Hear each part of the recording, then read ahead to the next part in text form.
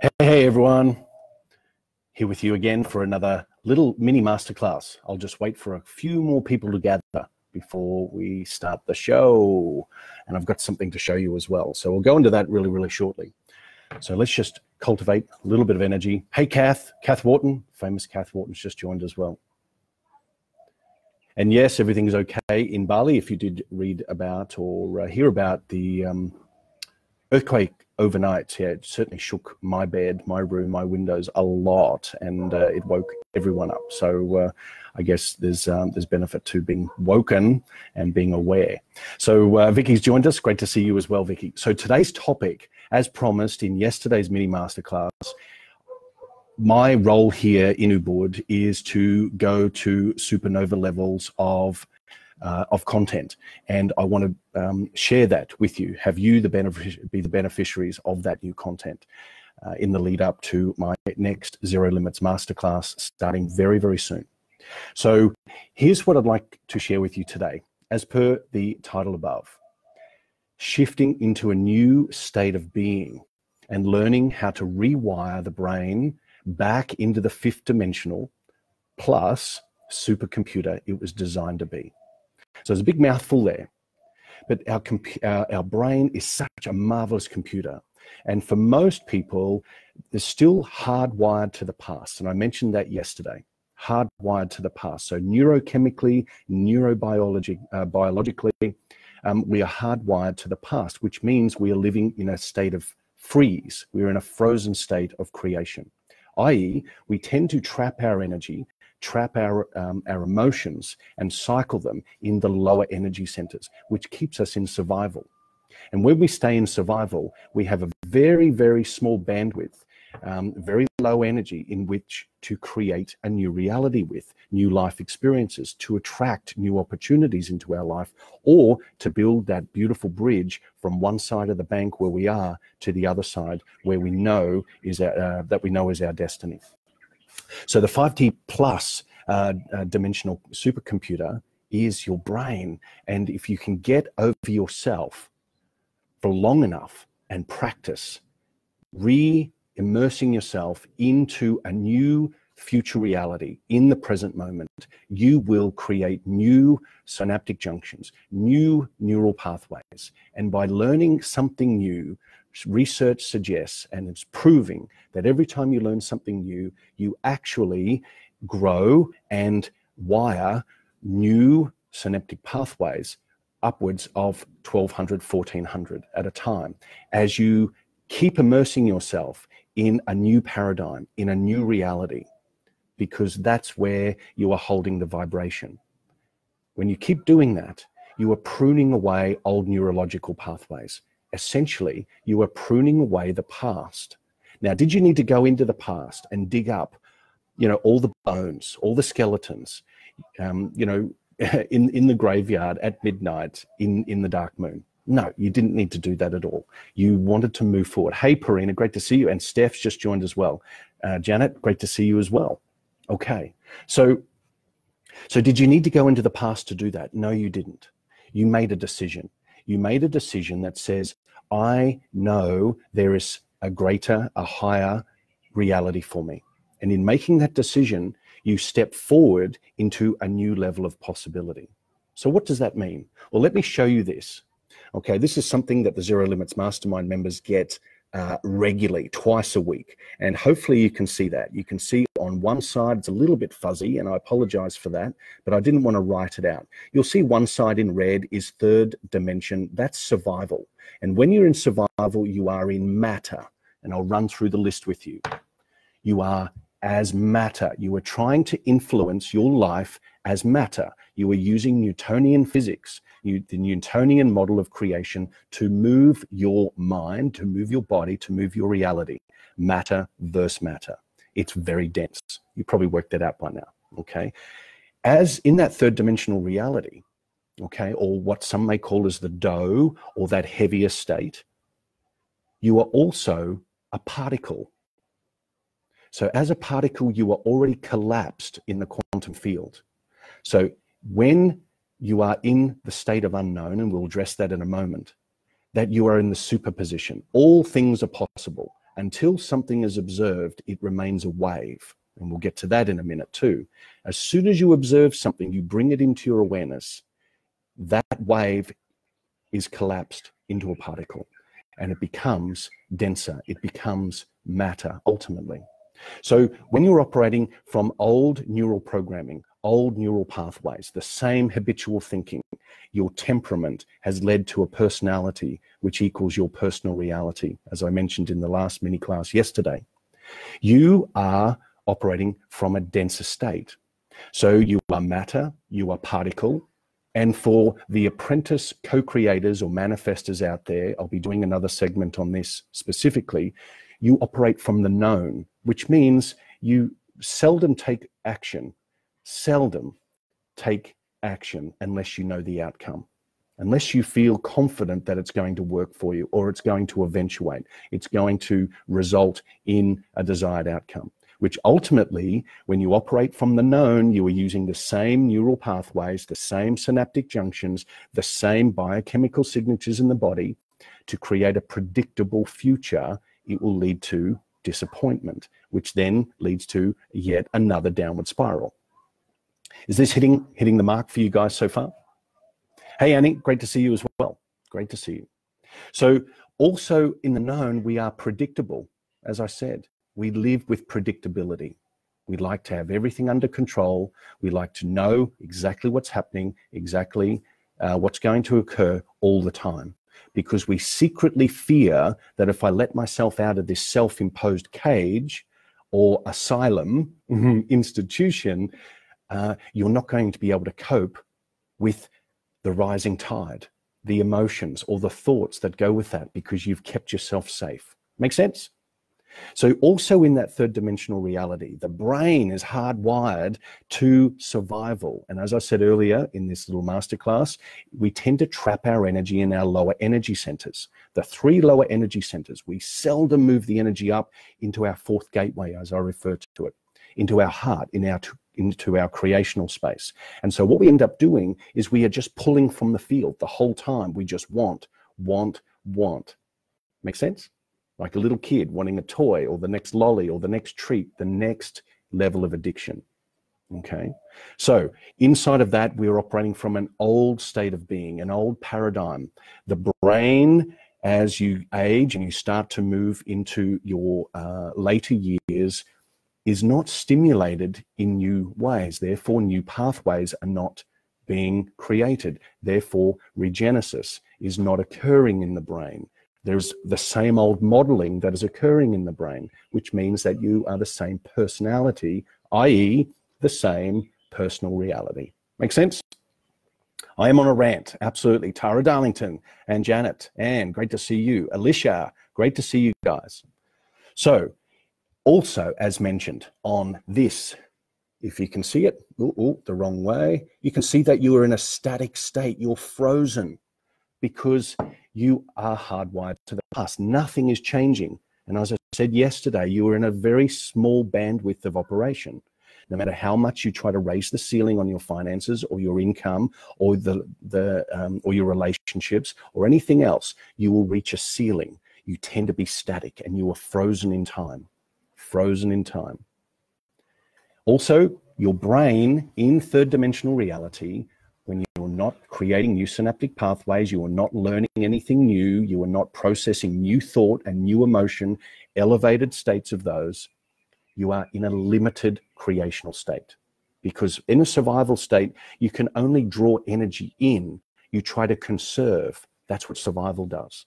So you may have heard the term energy vampire. You may know of one.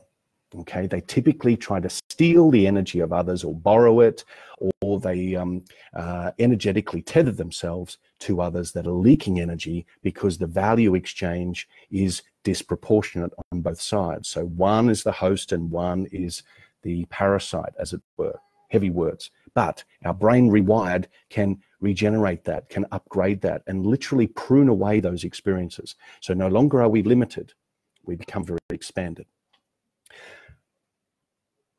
You are also a boss of victim. You're a boss of victim because you may not say it out loud. You may not even complain to other people. But secretly inside, you're going, what the F is going on with my life? Why can I not get ahead? Why does everyone else seem to get the best lovers, the best money, the best career opportunities, the new clients, the premium level, this, that, and the other, the upgrades in life? Why not me? Hey, Laith, great to see you, mate. All right. So you are the boss of victim. We need to anchor yourself in a higher level. And I'm going to move on that really, really quickly. The last two things I want to cover here, as you can see right down the bottom, one is incoherent. You are in an incoherent state and you live in hope. What does incoherent mean? Well, incoherent is because you're trapped in those lower energy systems. You're not moving energy up the body through that Kundalini process.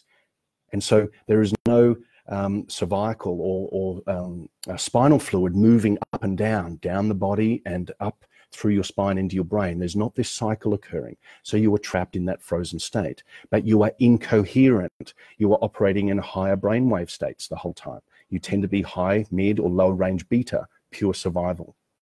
And you are doing. The more I do, the thinking behind that is the more I do, the more I'll have.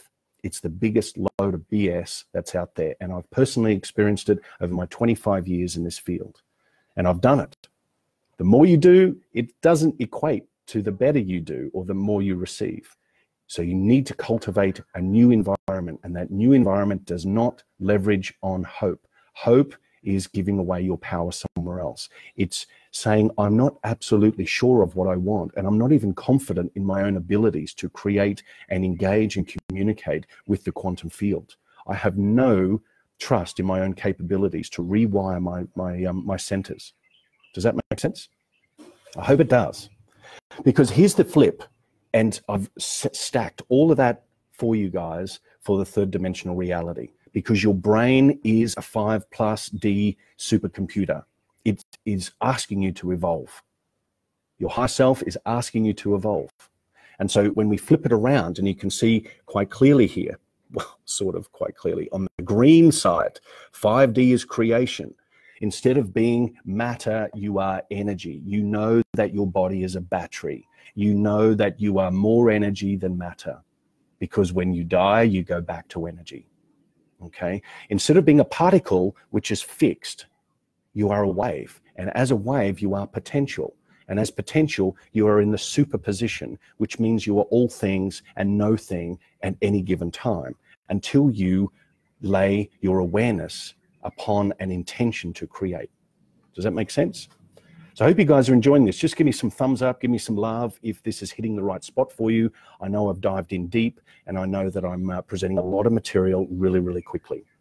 And quite typically, this would be over 8 weeks for the Zero Limits Mastermind. And I'd love to give it a plug. You'll see a link below. I have another upcoming masterclass starting very, very soon, or mastermind. And I'd love for those that are interested to shift out of predictable programming, liberate themselves from the past, free themselves from a predictable future, and start creating an ultimate reality right now. I'd love for you guys to go to that page. And if you feel encouraged, you feel inspired, then apply and we can have a conversation. It's as simple as that.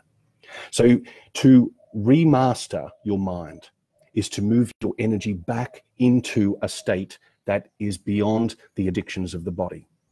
So we must move into the wave. We must move in to accepting that what comes to us in an elevated thought and set of emotions is from the unknown. It's from the unknown. You really do not know how the magic and the wonder is going to arrive on your doorstep. You really don't know. You can have the best laid plans, and you hold like a chief architect a crystalline view of what you want and what you seek to experience and create in this now moment. But in reality, you don't know how it's going to arrive. And the longer you hold on to it, the longer you hold on to hope and control for fear that it will never arrive unless you do, the further it will move away from you. As I move my hand, move away. So be in the unknown. Be in the unknown. The unknown is the playing field of possibility. And inside of that is creation. So when you move your energy up, you're moving in to your heart space. And when you're moving into your heart space, you are accepting that you are a creational being and that you're engaging that creational element of you. So this hardwired programming to the past starts to soften, and those old neural networks start to prune and disappear and dissolve and be replaced by new thoughts, new elevated states of being. And that is where new realities are created. As I lose my little slide here. So great to see you. We got Mona and Tracy. Great to see you both. Okay, so new state of being, you are in motion. So you are dynamic. And when you're dynamic, you are moving. You're moving energy. No longer is it trapped in the body, crying to get out. No longer do you feel you need to hide from the world. And dare I say it, grossly placed. That, you know, feed ourselves grossly, feed, because I'm just craving nutrients, I'm craving love, because secretly you never had self-love to start with, and you're expecting the universe to provide you with an upgrade. Move, love what you do, love who you are, and love yourself enough to wake up and shift to the next level. There you go, I've said that. So as we go from into 5D, we become unlimited. You don't need to take DMT. You do not need to activate through a synthetic form. As you move into higher states of awareness, and as you start to clear these neurological pathways, and this spinal fluid starts to move around and cycle as this Kundalini energy, guess what starts to wake up? Your pineal gland. Your pineal gland starts to awaken, and with that, its piezoelectric qualities start to produce more light, and with more light comes more vision and expanded sight and reach into the field. Okay, so you become the boss of love. You love who you are, you love the person you're becoming, and you love the new reality that is co-creating with you. Just as I said in yesterday's mini masterclass, that it is the pebble in the pond. Your intention and your thoughts are the pebble in the pond. The ripples, you don't know how far away the bank is in order to send it back to you. But if you live in hope, which is this third dimensional reality, you're going to get impatient and you're going to get worried and concerned that it's not right for you. Hey, Barry, great to see you. Great to see you. Always, there is no such thing as patience, because patience is equated to time. Your brain is not a time machine. Okay, it's beyond time, space, and the body, the environment. Okay, so you go from an incoherent to a coherent being. You are in touch with your field. And if I ask you right now to do this little exercise, move your awareness to the room that you are sitting in right now, and feel the room that you are sitting in right now without turning your head, but read the room that you are sitting in. What you are doing is using more than the 5 senses. You are going beyond the 5 senses. The brain has that capability through your imagination, through your dream state, through alpha, theta, and delta brainwave states as well. But as soon as you practice to be conscious of your environment, you are going into psychic senses. And psychic senses are where the real magic occurs. Finally, just to finish off, you are no longer operating in hope, you are in full trust. Because you know what? If you want something to arrive as an ultimate reality, you are in creational mode. Who is it that you are trusting for that to come about, for it to be delivered to you by the cosmic stork? It's not God. It's not the universe. It's you. If you do not have trust in yourself and you do not move your energy as a co-creative being with your environment, without trust, there is no creation. And if there is creation, it's of a denser nature, and that's what you're ultimately going to experience. So I'd love for you to drop your insights in below. Drop the insights in below, like I've been dropping hotcakes for the last 15, 20 minutes. I don't know how long I've been going for. But my promise to you guys was each and every day I would come to you live and I would present some of the best material that the members of the Zero Limits Mastermind are receiving twice a week, every week. And so if it does interest you, if you do want to move from an old paradigm, an old wiring, an old neural process, and an old creational template that just doesn't work for you anymore, then have a look at the link below and also the content on that page. It's rich, filled to the brim with people just like you that have shifted their life. And it doesn't matter what, literally does not matter what you place your intention onto. You can turn mud into miracles. Yeah, you can turn worry into wonder. Really, it's that simple. So I'd love for you guys to comment below and share this around. Lisa, Jane, great to see you. Kay, great to see your little smiley face there. Get some love, get some thumbs up, get it all going. Yeah, it's juicy. It's real. Let's do it. Let's do it. It's a decision. The shift of one hemisphere to another, the shift of one reality to another is a choice. It's always been a choice. Okay. So in tomorrow's episode, I'll be talking about how you can maintain your higher templates of reality, your higher state of being, even when the world seems to be falling down around you, or where there is an increase in perceived resistance by others around you. So stay tuned for that one. I'll do that tomorrow. So over to you guys. Absolutely love this this space that you're holding as well. So Vicky, each time I hear this, the depth of understanding is more profound and solid. It is becoming the way.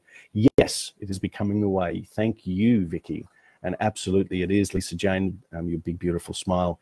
Yes, I do agree, Janet. That is awesome. So without any further ado, I'll leave you with that to rewatch, revisit, and remaster your life.